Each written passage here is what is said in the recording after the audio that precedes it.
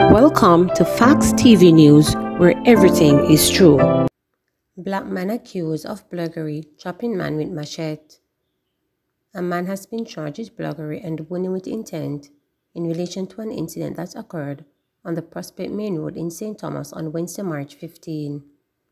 Charged is 22-year-old Brian Bailey, otherwise called Black Man, a laborer of Salt Lane in the parish. Reports from the Morant Bay Police are that about 2:20 a.m., Bailey gained entry to the complainant's home. The man was subsequently awakened by the noise and went to investigate when he saw Bailey inside the house. A tussle ensued between them, and Bailey chopped the complainant several times with a machete. The police were summoned and the injured man was taken to hospital where he was admitted. A report was made to the police and an investigation launched. Bailey was later arrested and charged on Tuesday, March 21, after he was interviewed in the presence of his attorney. He is scheduled to appear before the St. Thomas Parish Court on Friday, March 24. Man fined $10,000 for ganja, cocaine in St. James Court. A man was caught with a small quantity of marijuana and cocaine, was fined $10,000 when he appeared in the St. James Parish Court on Wednesday.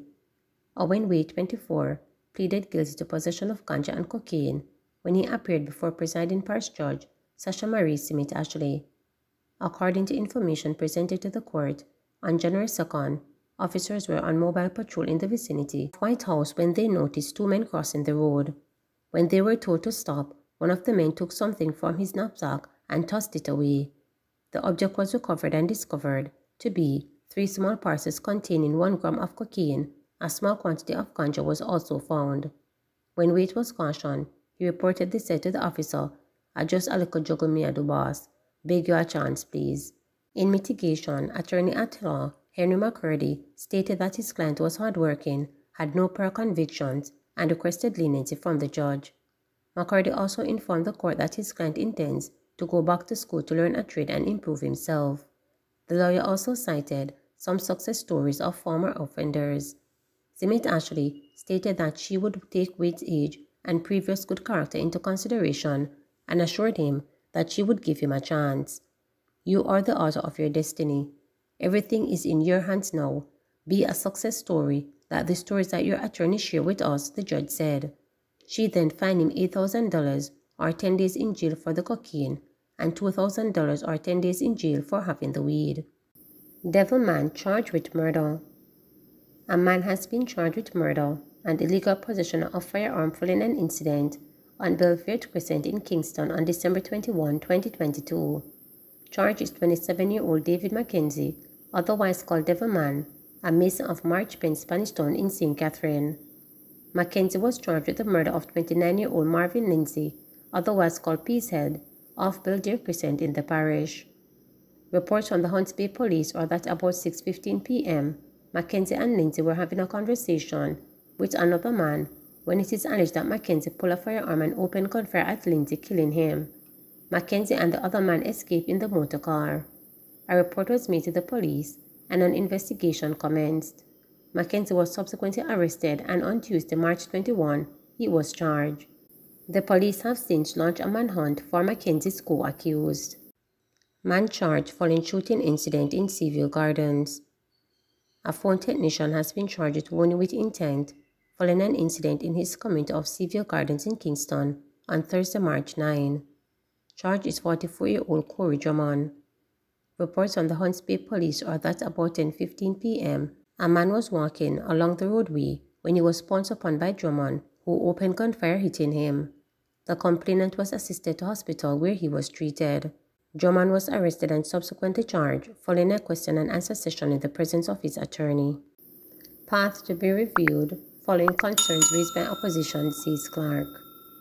Finance Minister Dr. Nigel Clark has indicated that the program of advance through health and education path is to be reviewed in light of concerns raised by his opposition counterpart.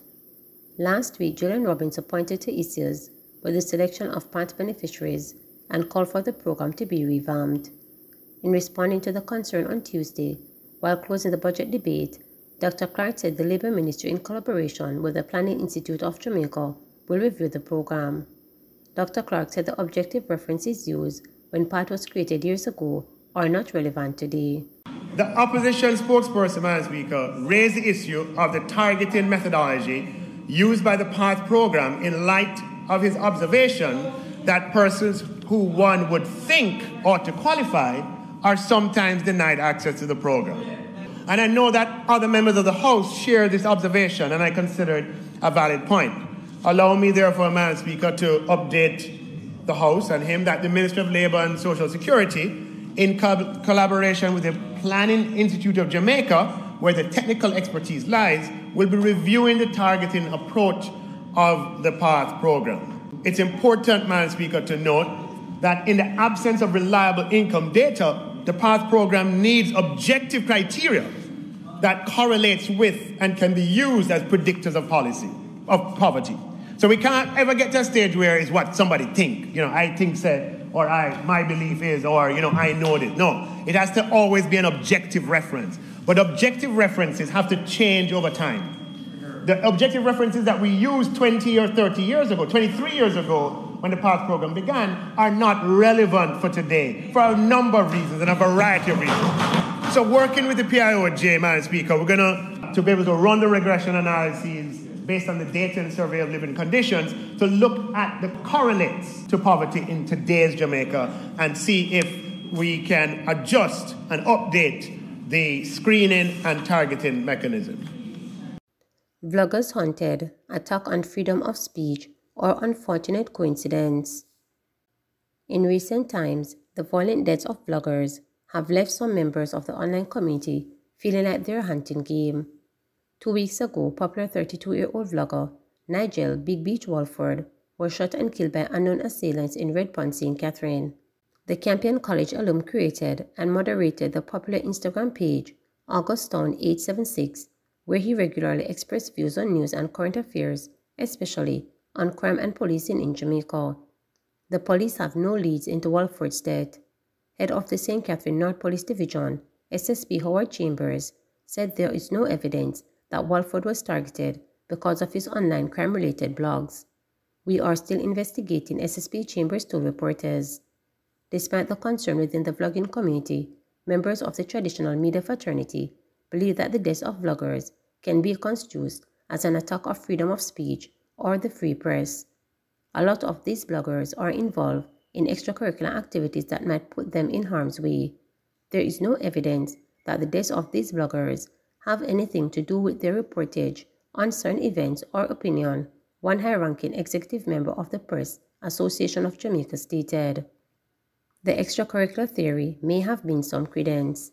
In August 2022, police revealed that a homemade firearm with 2 magazine holsters and military clothing were seized at the house of a popular Jamaica Labour Party JLP blogger, 37-year-old Philip Taylor, after he was found dead in a car.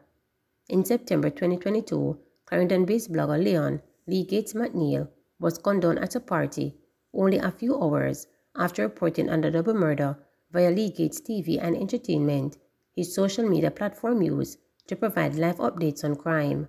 McNeil was at a party about 8:55 p.m. when he was approached by men who shot him multiple times. The 36-year-old declared his intention to attend the party via live streaming video earlier that day, as he reported on the double homicide in the parish. Police sources say McNeil might have been in the wrong place at the wrong time. According to lawmen, an ongoing feud between men from the era is believed to be what caused the attack at the party, where McNeil and another man were shot. Big Beach Walford of Augusttown 876 was shot and killed on March 3, 2023. Born and raised in Augusttown, he had been living outside the community in recent years after being dragged before the court on cybercrime-related issues. He was detained in April 2020 by detectives assigned to the Counterterrorism Organized Crime Investigations Branch CTOC. After several subsequent court appearances, the case was eventually dropped in December last year. In March 2021, YouTuber Nicola Campbell of Nicola's Campbell's Journey was shot dead outside her home in St. Andrew. According to the police, the 36-year-old was returning home from the Kingston Public Hospital, where she worked as a registered clerk, when a gunman approached and opened fire, hitting her several times. She was pronounced dead at the scene, the police said. The mother of 3 regularly shared videos of herself and her children on her YouTube channel, Nicole Campbell's Journey. However, the sting of death involving vloggers may just be an unfortunate coincidence. Correlation does not prove causality, the PAJ executive mused. If a reporter is killed and there is no definite threat to that reporter's life based on the work that they have done, then we cannot just draw a conclusion. Correlation doesn't prove causality.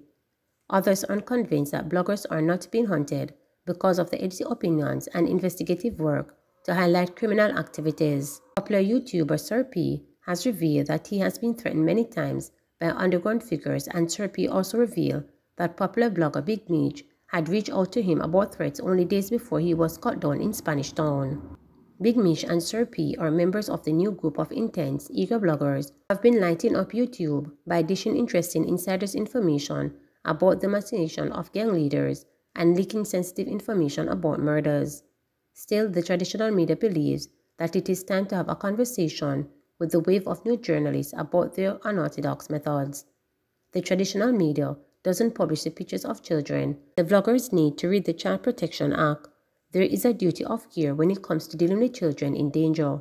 Further, bloggers need to get away from posting unverified information and that believe that if something no go so, it near go so. That's why more of them are getting sued, the media executive told reporters.